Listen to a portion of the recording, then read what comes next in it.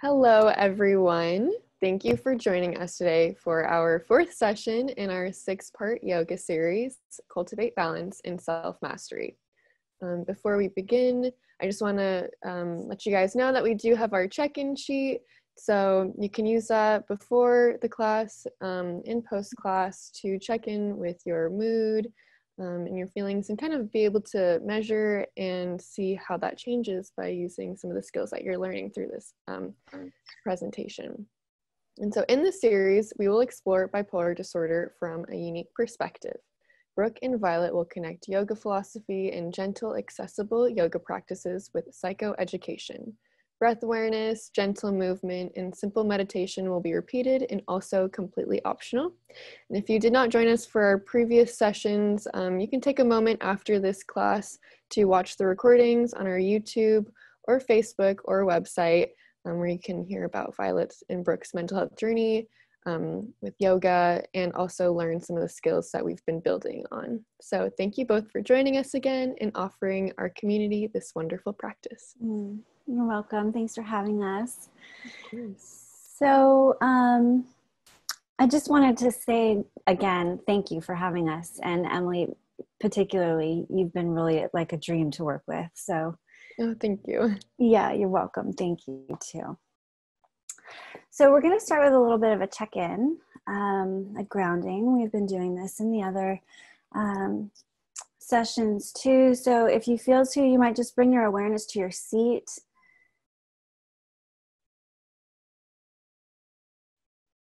And adjusting if you need to make yourself more comfortable. And bringing your awareness to your spine if you feel to.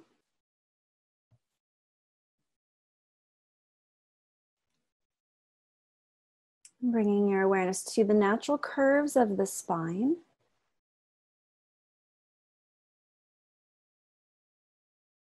And that would include the curve of the low back and the curve at the back of the neck. We tend to hunch a little bit, especially with all this work on the computer lately. So you might inhale and lift your heart as if at a diagonal from the floor. Exhale, relax the shoulders and glide the chin back slightly, keeping the floor of the chin parallel to the earth. And I like to say double chins are beautiful in yoga.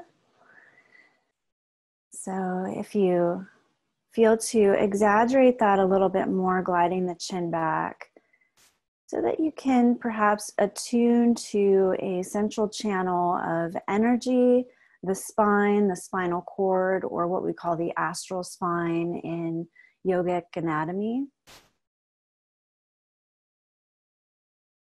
From the root, or the tailbone, up through the sacrum, the fused part of the spine at the back of the pelvis, that curve at the low spine, moving forward toward the navel, and then upward still, curving back slightly behind the heart.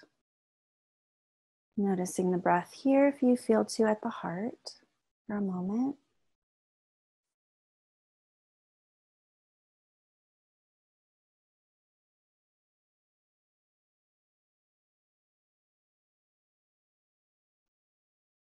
And then moving upward still from the heart toward the throat and the neck as the spine starts to curve again toward the front side of the body.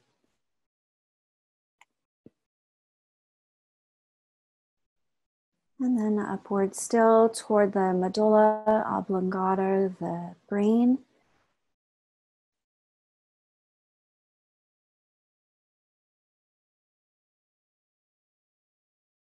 And then if you feel to, bringing your awareness to any subtle energy that might move from the stem of the brain or the base of the brain toward the prefrontal cortex or the spiritual eye, the third eye, the highest center of consciousness.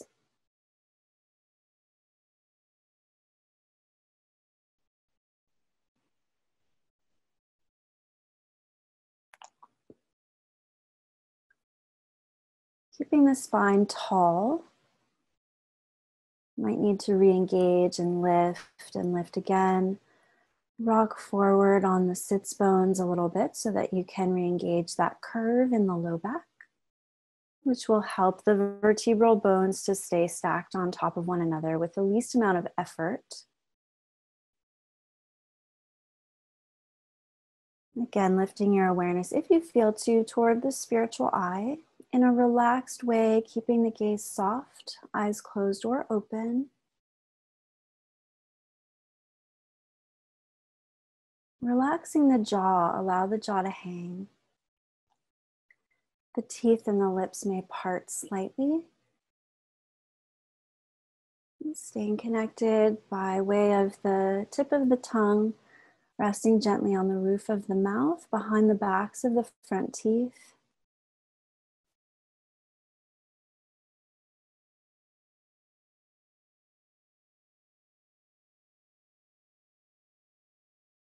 Noticing the activity of the mind.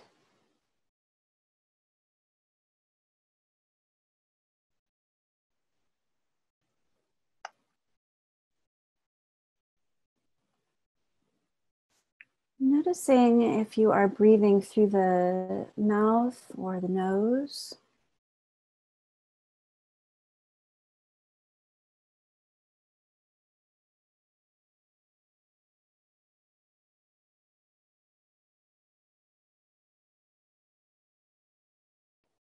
It can be more soothing to the nervous system to breathe through the nose. So if you find that you are mouth breathing, you might allow yourself to begin to transition toward breathing through the nose. It can be, there can be some resistance. So you might practice by inhaling through the nose and then exhaling through the mouth if you find yourself breathing through the mouth.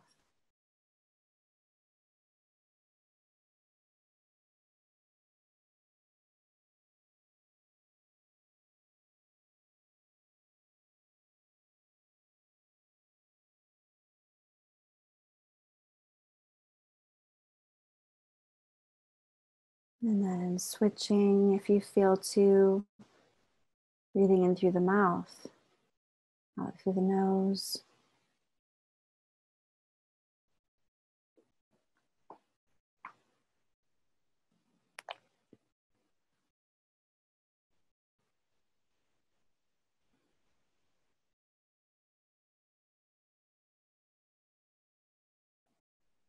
To eventually allow yourself to breathe in and out through the nose. We're working our way slowly toward those fullest expressions of the techniques. No need to master. This is a practice.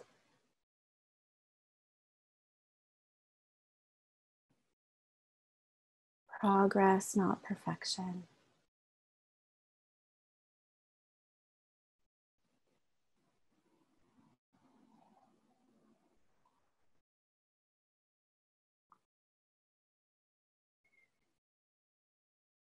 And taking this a little bit further, if you feel to, I'd like to introduce what's called the double breath. The double breath is a sniff, sniff, ha, ha breath. It's a short and a long inhalation through the nose. And a short and a long exhalation through the mouth and the nose.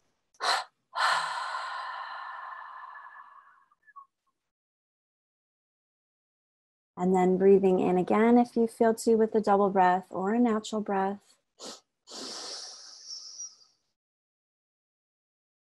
Letting yourself pause at the top if you feel to, and then exhaling.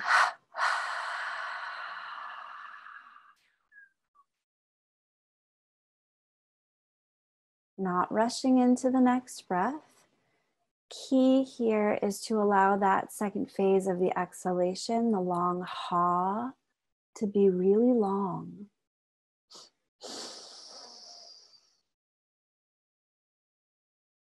Point between the eyebrows.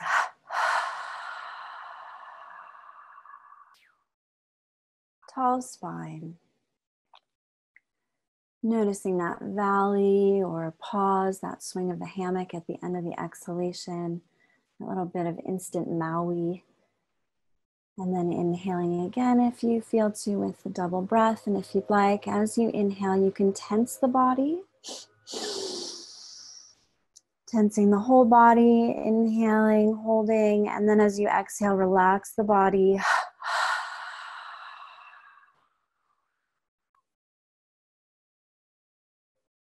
Noticing that shift of subtle energy and breathing in again if you feel to, tensing. Feet, legs, belly, hands, arms, chest, neck. Exhaling, point between the eyebrows.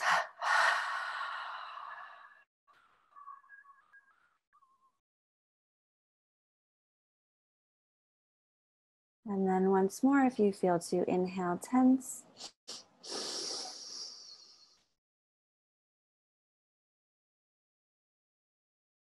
Exhale, relax.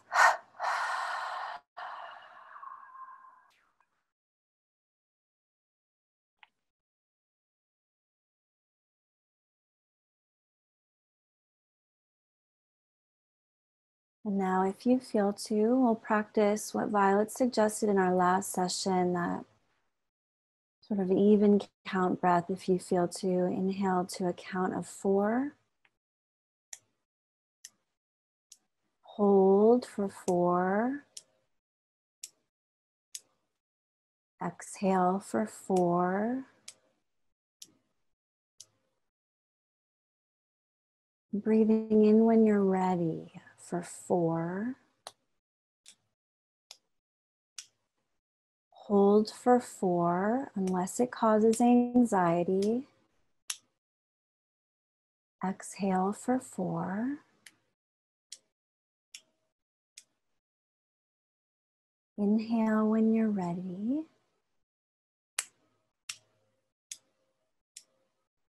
Hold.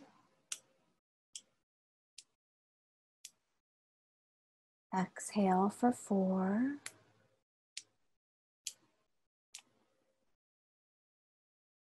Inhale when you're ready. It might be 4, it might be less.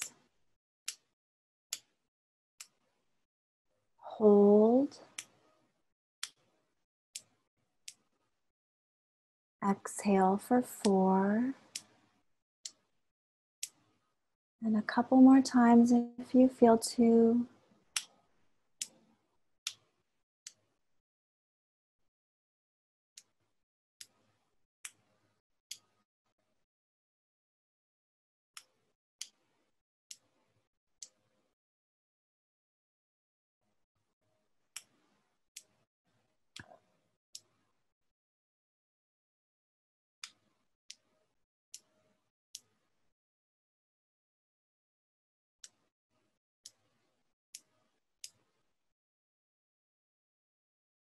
And then releasing the technique if you feel to. And let's just take a quiet minute or so to observe the natural breath, the activity of the mind. Tall spine, lifting your attention toward the prefrontal cortex, relaxing the jaw.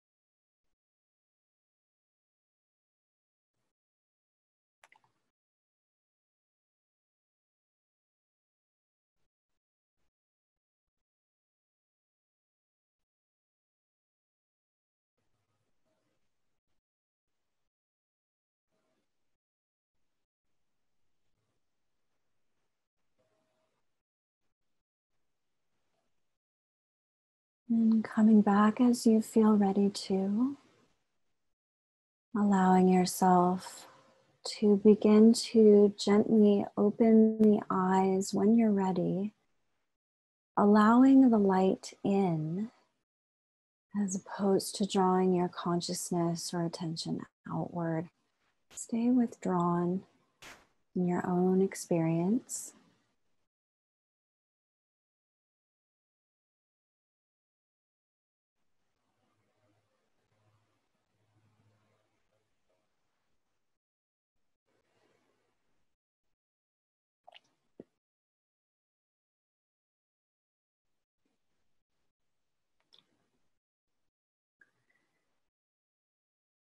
And usually at this point, we start to talk a little bit about some concepts. I'm wondering if it would be okay with Emily and Violet if we do just a little bit more movement for the spine.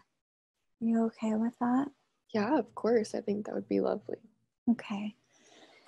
So Violet was also showing us in the last few sessions a few movements that are pretty typical for a yoga class or yoga session. One of them is called cat-cow stretching. And you can practice cat-cow on your hands and knees in tabletop position or sitting in a chair, sitting upright. And I'll talk you through doing this sitting upright. I'd like to suggest starting on an exhalation.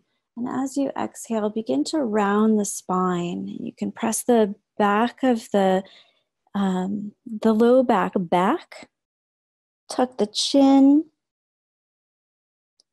And then as you're ready to inhale, lengthen the front side of the spine, lift the heart, avoid jackknifing the back of the neck, fill the lungs. Let the breath do the work of stretching the rib cage at the front body. And then exhale as you're ready to and begin to round again. I'm moving in sort of an exaggerated way to be sure that you understand the concept. But less may be more. Inhaling when you're ready to, lengthening, lifting tall, lifting the heart, finding a little bit of a back bend. You can make it more subtle as you exhale, find a little bit of rounding. So you're getting a forward bend here. Especially if your mind is busy, you might do this a little bit more subtly. Inhaling and lifting the heart, finding your back bend.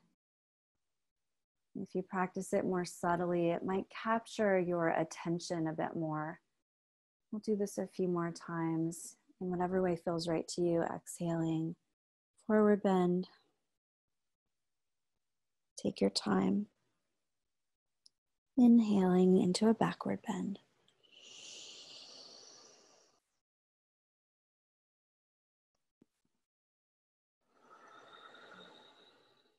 You can move the arms, whatever feels right to you.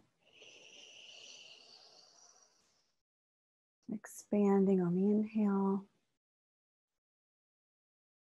Especially if you have depression, you might stay here for a breath or two if you'd like.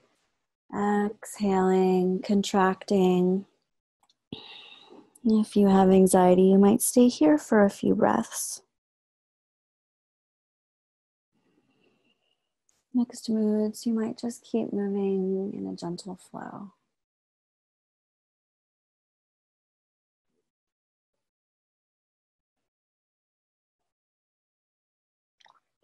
Coming back to center as you're ready. Again, avoid rushing into the next exercise. You might take a moment to pause and feel, sitting with that upright spine, recapturing a sense of that channel of electricity, magnetism, space, point between the eyebrows, relaxed throat and jaw.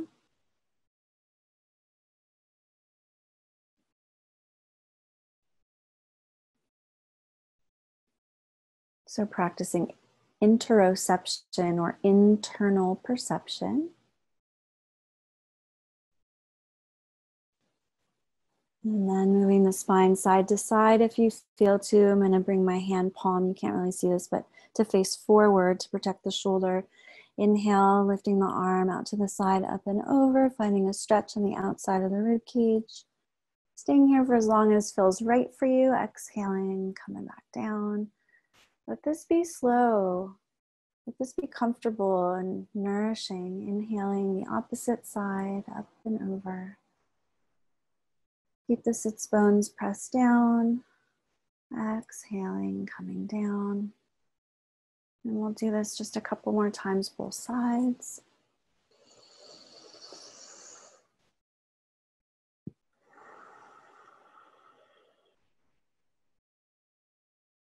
Not rushing.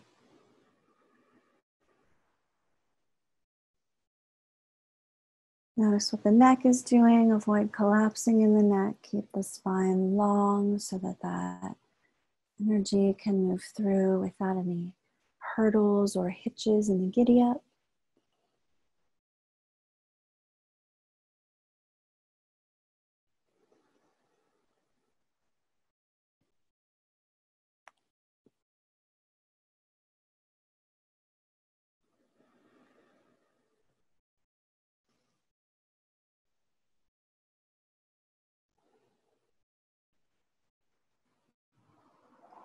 And then if you feel to, take another moment, recapturing a sense of your internal perception and stillness.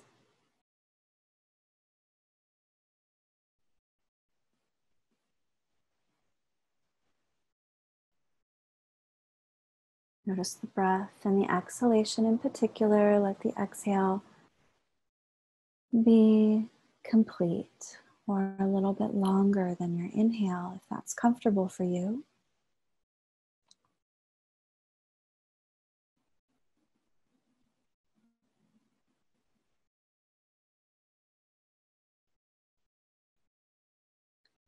And one final movement, if you feel to, a gentle twist. So if you have osteoporosis or any spinal issues, you may want to back off. Practice this in your mind, visualizing it, lifting the heart, inhaling, so that we avoid a crunching and turning. We want to stay lifted. And if you feel to, inhale, lifting the arms up and over the head, and then rotate to the side from the lower spine, not exaggerating this, be subtle. And then exhale and bring your arms down here in your twist. Like you're one of those wine bottle openers, I think of in this move. Inhale, still twisted, draw the arms up over the head. Rotate through center to the other side, slowly, gently, and exhale and bring the arms down. Inhale when you're ready, palms face forward, protecting the shoulder, rotating through center to the other side, and then exhaling the arms down. Heart stays lifted, shoulders relaxed, find the length in the spine. Point between the eyebrows, chin glides back, inhaling up. Through the nose ideally, rotating through center toward the other side, exhaling down.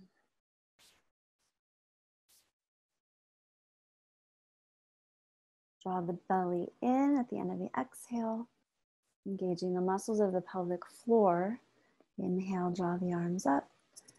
Draw the breath up to the spiritual eye. Rotate through the middle to the other side. Exhale down when you're ready. Tall spine. Draw the navel back. And once more, inhale up. Rotate through center. Exhale as you're ready, down. Spine tall, shoulders relaxed, navel draws back. And then once more to come back to center. Inhale the arms up. Lifting your energy up. Hands, palms together at center. As you exhale, you're welcome to draw the hands down toward the midline of the body if that's comfortable. Whatever feels right to you. And we'll just take one more moment to relax and feel. Breathing in and out through the nose if possible.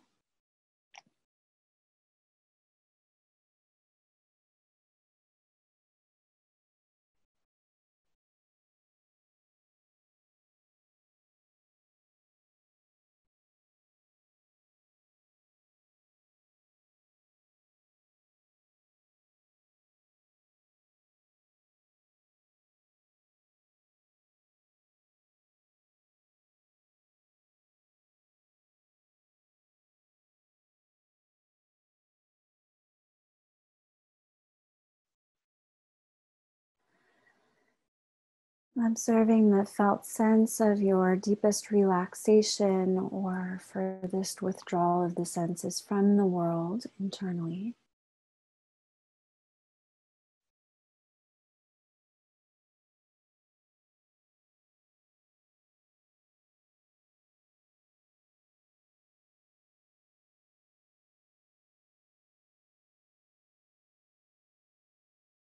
And we'll use that as the new baseline from which we move as we begin to transition toward a more conversational phase of our session today. Staying quiet if you feel to, opening the eyes as you feel ready to, gently allowing the light in.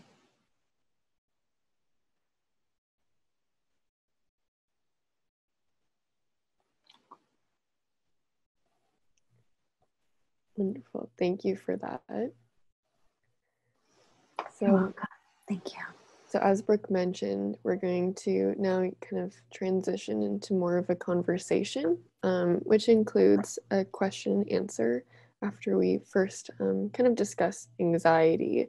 And so if you have any questions during this, please make sure to either put them in the Q&A or the chat, or if you're watching on our Facebook Live, in the comment section, so we can just kind of have a discussion and talk about anything that you'd like us to talk about. So yeah, just jump right into it. So we've talked about, Violet and I talked about mixed moods in the last couple of sessions, and we wanted to talk about anxiety a little bit today. I think of anxiety as expansive and restless and maybe characterized in Ayurveda by the elements of air and space. Air moves very easily. Space includes all of the other elements, earth, water, fire, and air. And so there can be a lot going on in an anxious mind, and also sort of zipping around a little bit. So the remedy of opposites in Ayurveda would be to bring in some grounding, some contracting, bringing in something to weigh down that movable and cold, actually, energy, so that we can warm up a little bit and slow down a little bit and be more in present moment. We talk about anxiety being very expansive, and so allowing ourselves to withdraw might even include quieting any stimulation in the space where you are. I like to wear an eye mask when I'm sleeping, and when I wake up, I put the eye mask over my brow, my pineal gland, which is going to be affected by light. Avoiding flashing lights that can be sort of rattling to me, and also keeping sounds down to a minimum, especially if I'm feeling overstimulated. I just want to create an environment that feels calming. And again, from a yogic perspective and the asana perspective, or the postural forms that we take for the physical body, practicing downward facing poses and forward bends would be the remedies, so to speak, for an anxious mind to relieve that anxiety. Violet, did you have anything that you wanted to say about that? I have another idea or two, but you had talked about the message of anxiety. If there's a message that state a couple weeks ago, I think you and I in a private conversation maybe were talking about that. Do you want to unmute yourself? Yeah, I'll mute myself. Yes, and I know I'm trying to almost not contribute less because I'm so present here, but my internet is very unstable.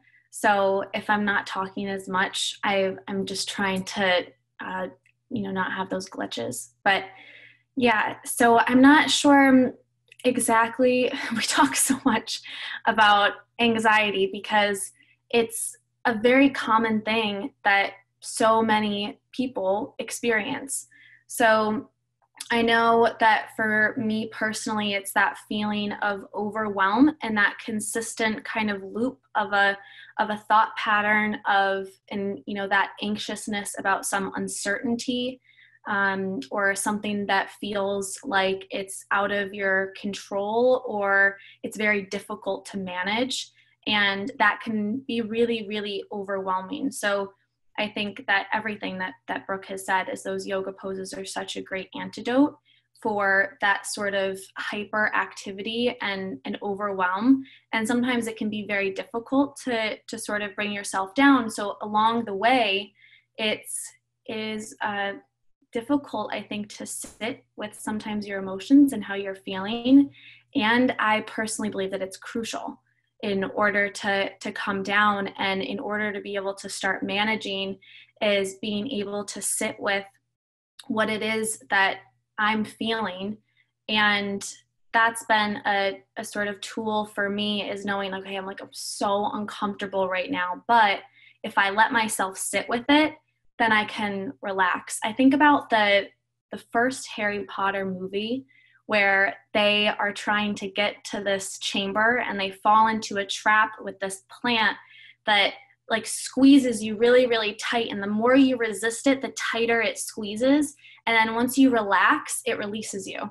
And I think about that with anxiety in a very, very similar way. Is the moment that I find myself just relaxing, yoga is an amazing avenue for me, as the physical movement and the breath. Everything that we have discussed with breath awareness and extending the exhale. I notice when I'm anxious, even with my internet, I'm like, oh, my exhale is, it's tough to really complete it or let it draw out. And so there can't be judgment in that either, because it's kind of what is to be expected for a lot of people. So it's just that gentle progression of easing down and grounding down. And, I think eventually making those physiological shifts helps make the mental shifts happen with the thoughts and the overwhelm. So is that what you were thinking a little bit, Brooke? Because I could go, Yeah. I could talk about this for days. Yeah. Yeah, that is.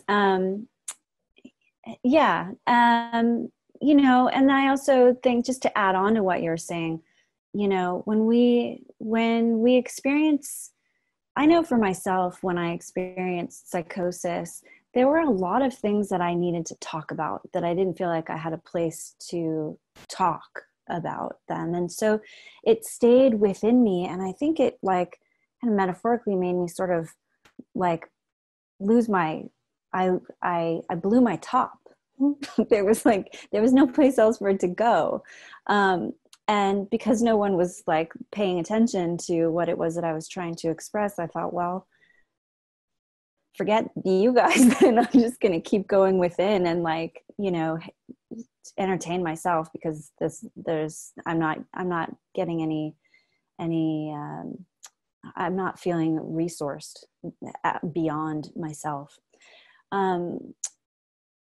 There was just one other thing that I did want to address. So Violet suggested the 4-4-4-4 breath last time. And what I did was the 4-4-4 breath, where you can inhale whenever you're ready. Yep, that's right. Inhale whenever you're ready. Inhale to 4, hold for 4, exhale for 4, inhale when you're ready. The thing with that is that as you inhale, you're triggering the sympathetic nervous system, or the stress response. So you're stressing out. Then when you're holding, you're still stressing out. That's continuing. Then when you exhale, you'll notice that shift of subtle energy. There's a definite effect. The parasympathetic nervous system is what comes online during the exhalation, and the pause at the end of the exhalation, where vasodilation occurs. Oxygen levels can change, blood moves, takes the oxygen to the vital organs, and allows for healing to occur. That's a super simplified explanation of it. So in my practice, what I teach is really focusing on the exhalation and the pause that resides at the end of the exhalation. And again, like we were talking about last time, the 1-to-1 ratio breath, inhaling to a count and exhaling to the same count. That's for depression. And then the 1-to-2 ratio breath, inhaling to a count and then exhaling to up to twice as long as that inhale. That's for anxiety relief. We don't want to hold the breath and stress out too much. If it feels too stimulating, we want to back off, let go of that technique, and simply observe the breath.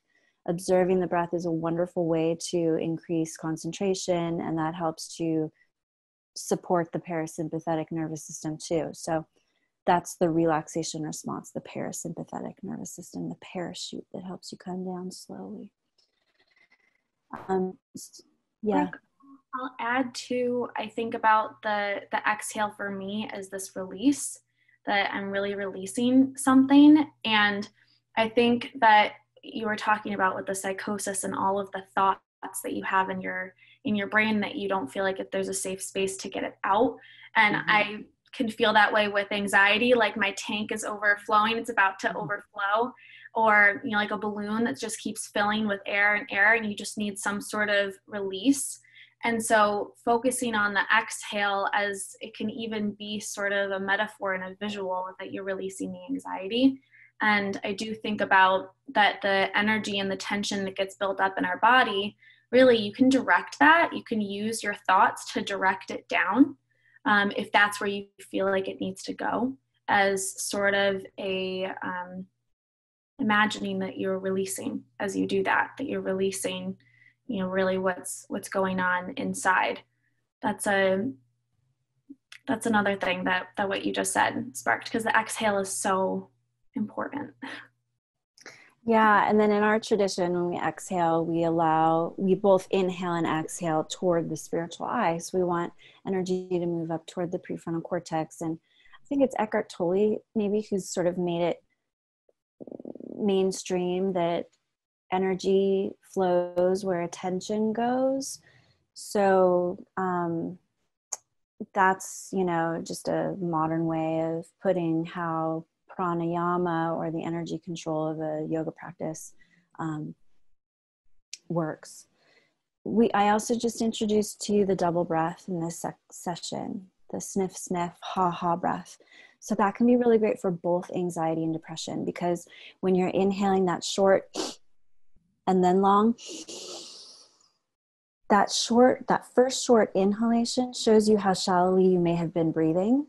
And then that next exhalation, it gives us a sense of self-agency or empowerment, because we recognize that we can override that stress response and breathe in more deeply and draw breath down to those lower lobes of the lungs where the brain drinks the oxygen from.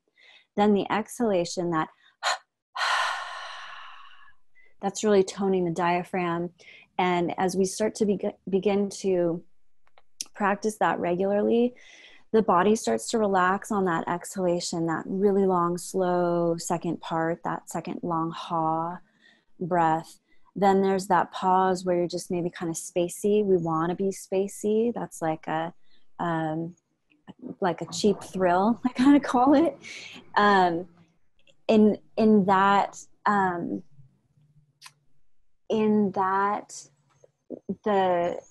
As we're exhaling and making the body relaxed and then inhaling again, we're stimulating the vagus nerve.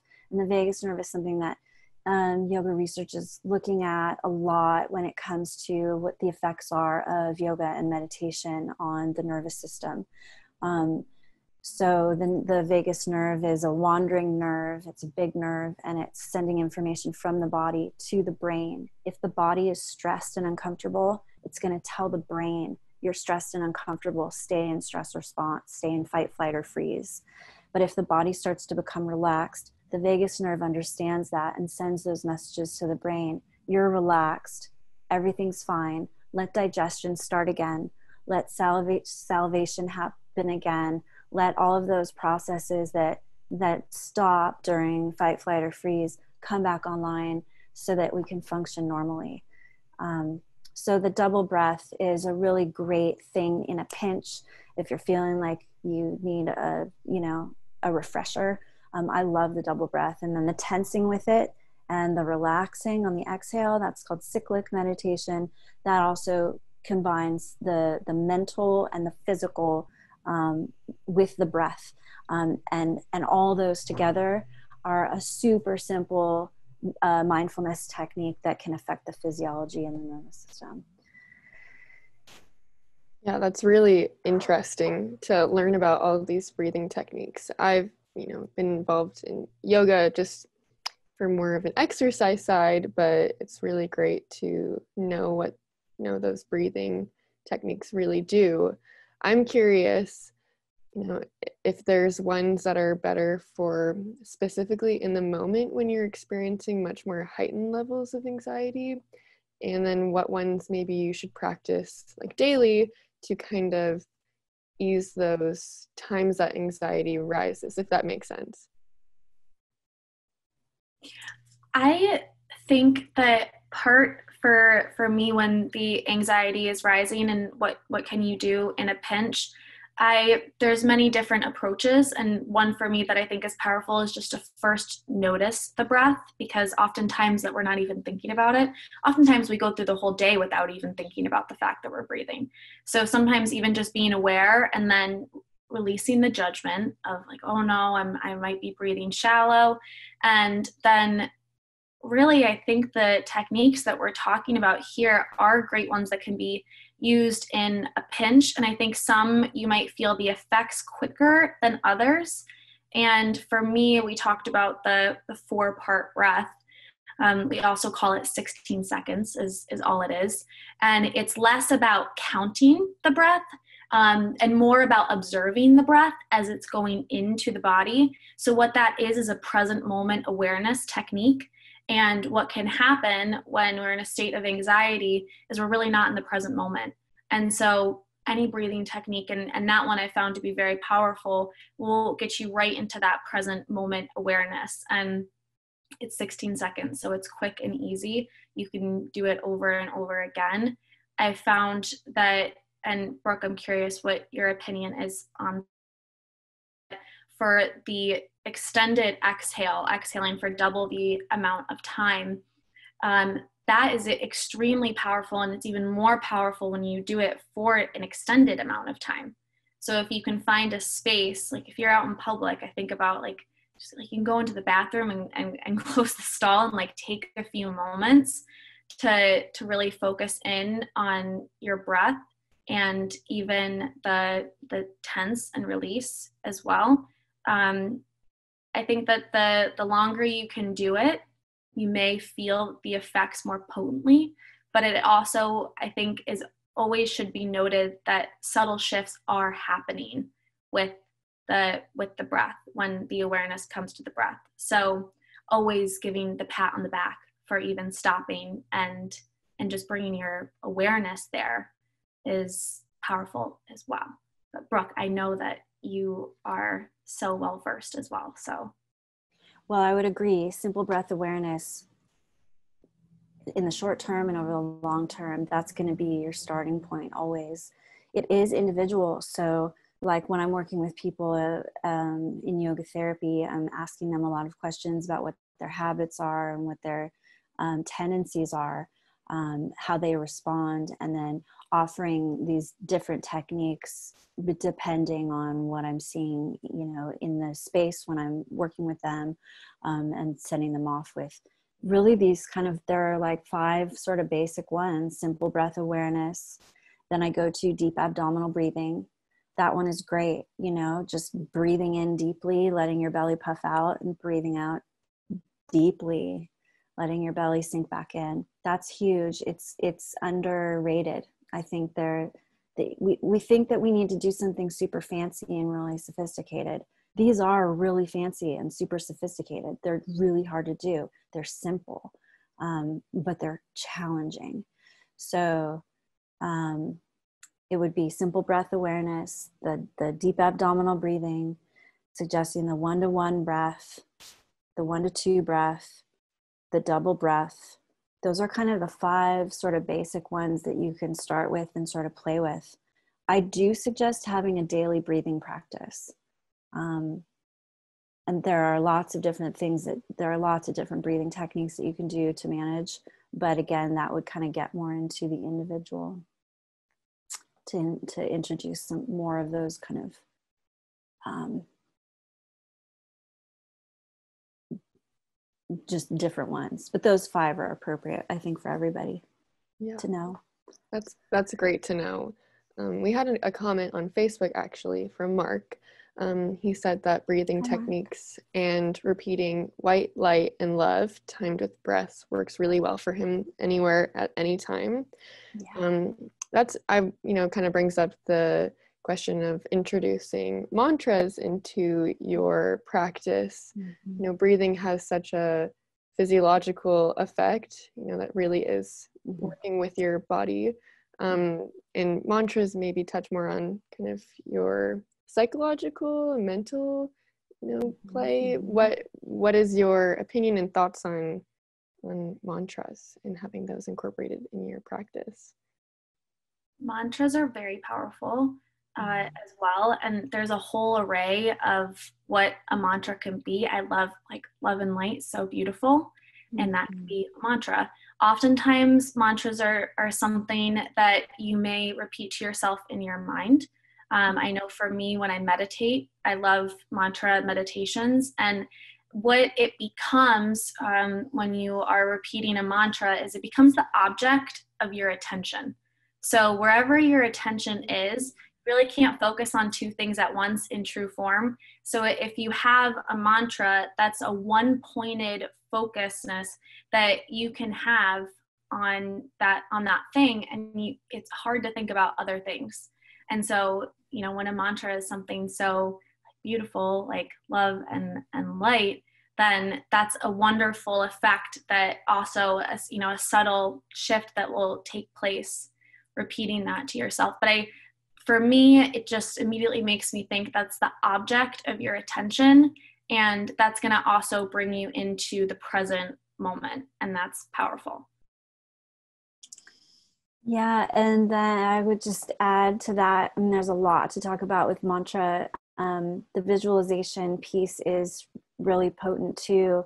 I think that mantra can be really helpful for those obsessive compulsive energies, to give ourselves something to redirect our mind to that may be helpful, even in a therapeutic way that we don't quite understand yet. If we're practicing mantra in Sanskrit, or more appropriately pronounced Sanskrit, those tones that we're creating with those Sanskrit words or sounds are said to be creating certain vibrations within the body centers or the chakras, and that in and of itself is like fine-tuning an instrument, our instrument, the instrument of our body and our mind. So finding a mantra that you like, that feels comfortable, that you can remember, and that you want to repeat to yourself is great.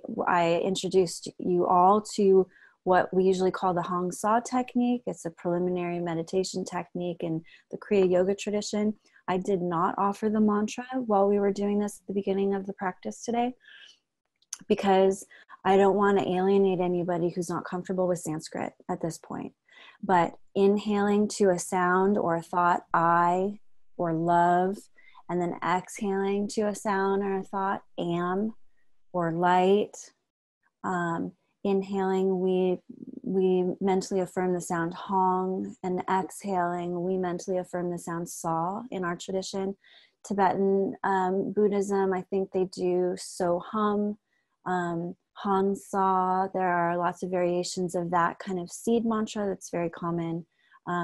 If you chant Om, that will be very relaxing. You don't want to do that while you're driving, for example.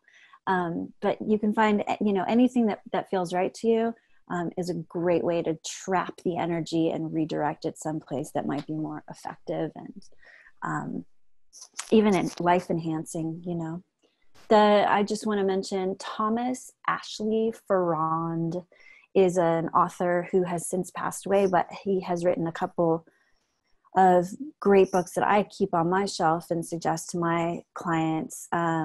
Healing Mantras is the name of one of the books. It has a lot of mantras in it, and phonetically, and they're simple, and he describes them all and their good uses. And also Shakti mantras, I think, and that's the different names of the goddesses, and mantras that include those names and what their effects are as well. So I would suggest that. Ashley Farrand, Farrand. That's really great to know that it's so powerful. I mean, I always feel a little bit nervous, like kind of speaking when I'm doing things, but I've always got like an expectation that it needs to be something like so important or have so much meaning. But when it's something as simple as, you know, light and love, or I am, that's something that's very easy to incorporate, but really, really powerful. So kind of moving on to a different question. I love how you mentioned when we were doing our initial exercise this earlier, that progress, not perfection. I think that, you know, related to anxiety as well as just daily life, I know I get anxiety from feeling like, you know, perfectionism and feeling like the need to do things perfectly. How do you kind of overcome that feeling of perfection while you're practicing yoga? Or like, how do you remind yourself that you don't need to be perfect when you're doing this? Right. Well, this whole series is called Something About Self-Mastery, right? Which is sort of a joke, because the only self-mastery that we can do is to keep practicing and to be in the moment, right? And not judging and doing the best that we can, right? This culture is based so much on perfection. We have to just kind of let that go and set it aside. We're all just trying to do the best that we can. And, you know, let's say I do a breathing practice or a mantra practice, you know, I'm developing discernment. I'm developing an awareness of what was that first breath like, and what's the second breath like, and what's this third breath like. And then I can combine everything that I've learned in those 3 breaths, and I can do the 4th breath with that information. We're just learning as we go, you know, and especially when we're trying to sort of control the nervous system, we need to find what our baseline is first. It's maybe causing us suffering, but it's perfect in that we know what we have to work with. And then we can do any other technique to try to get to ourselves to really a more comfortable place. So these are practices for self-mastery, to get to those states of enlightenment that are promised to us as a birthright in the yogic tradition. So, you know, we could go more into that, but, you know, Violet, do you have anything that you want to say about that? Speaking as someone who highly identifies as someone that tries to be a perfectionist, this has been an interesting journey for me, where ultimately I have accepted at this point that is a natural tendency. I feel like I've allowed myself to be conditioned to think in that perfectionist point of view, which typically expresses itself as it's not good enough. I didn't do it good enough. And there's something that people will say with yoga, you know, to me as a yoga instructor, like, oh, I'm not good at yoga. I can't touch my toes. I can't, you know, do a back bend. I don't know how to breathe, you know, all that stuff. I'm like, there's no such thing as not being good at yoga. And that's part of what that progression is. Progression's never ending. And I feel like sometimes perfection feels like there's a hard wall there. And if you don't meet it, then, you know, what, you know, do I think I'm a failure? And that's typically all I can focus on, is what I feel like I failed at, as opposed to like the progress that I've made along getting to the way. So having goals and some, you know, healthy expectations of where you'd like to go is so appropriate. And like Brooke said, the perfectionist aspect, it's like you almost have to let it go. And when that voice in my head comes up of like, you didn't do it good enough, or you weren't perfect enough, you know, I kind of find it endearing. Like it's just sort of some little natural thing that has become at least what I allowed to become a part of me for a while. And it might take a little while for it to completely go away. But being able to kind of laugh at myself has been very helpful for me. Just be like, there you go, trying to be perfect. It's never going to happen. So you can let it go, and I've the self-love piece that really comes along, I think, with yoga is huge. You know, when you love yourself, you forgive yourself. You know, no one's perfect. We're all progressing, you know, so. Yeah, it's a concept of acceptance, I think, maybe, you know. Yeah, definitely. That's, really wonderful to hear. I think that we're going to have to kind of wrap things up now, but I would love, if you guys have any suggestions of what our community should do during this next week before our next session next Wednesday. Homework? You want homework? Yeah, a little like something for everyone to practice. Just. So I was going to show another restorative posture, any of those simple ones, lying on your back with your neck supported and your legs supported, or lying on your belly. Those restorative poses are great. Simple breath awareness. Ask yourself if you can do one breath in the morning and one breath in the evening that's conscientious.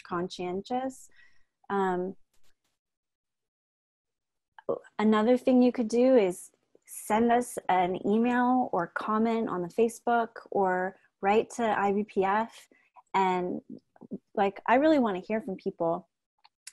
And right at this time too, I want to hear from people of color right now. What's going on for you, and how is this affecting your mental health? Indigenous people,